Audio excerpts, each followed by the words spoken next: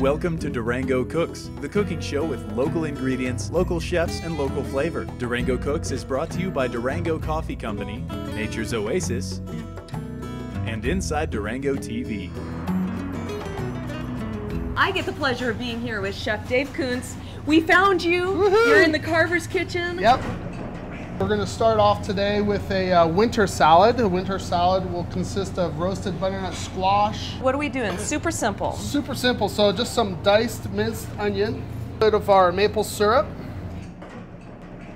We have a little rice wine vinegar here. Then we have some oil blend that we're going to mix in there. And what happens here is the maple syrup is going to emulsify the dressing all together. And if you need a nice whisk, just head on over to Durango Coffee Company. Beautiful selection over there, of course. So what's next here? So now we have a nice mixture of our field mix. Beautiful. Mizunos, all that kind of stuff. So what I'll do here is we'll take some butternut squash. We'll take a little bit of feta. Love feta. Take some of our dressing that we've done in there. And then we have a nice bowl here. Beautiful. Some candied walnuts to finish Yum. it off.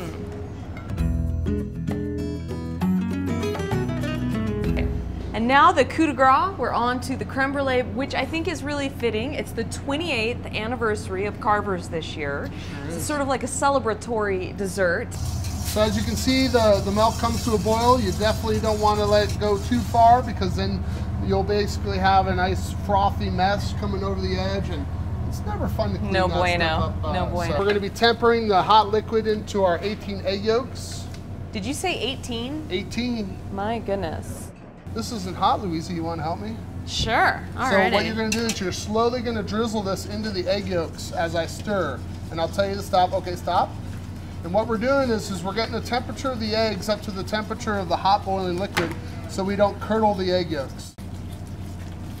And I There you clearly go. am making a big, gigantic mess. No, you're not. Okay. Okay, pour it all in there. All right. Perfect. I'm accused of getting egg shell into everything. Basically, just in case anything did get through. Right? Then we have some creme brulees. I'll do a couple here.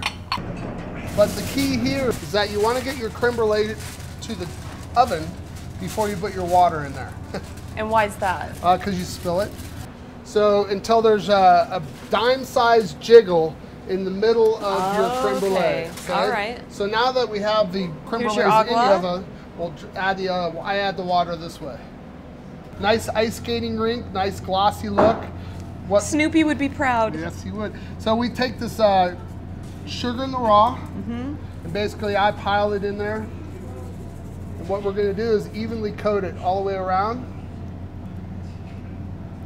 We don't need to burn down the kitchen after 28 years. So everything's evenly distributed on the creme brulee. And what I do is just go in a counterclockwise, and you'll notice the sugars candy as you go around. You don't want to hold it in one spot too long. Let the sugars melt together because then you get bitter sugar. This is why you also need your own creme brulee, so you don't have to share with anyone with the cracking of the sugar and getting to eat it all yourself. Yep. So, and then just one final pass down the middle.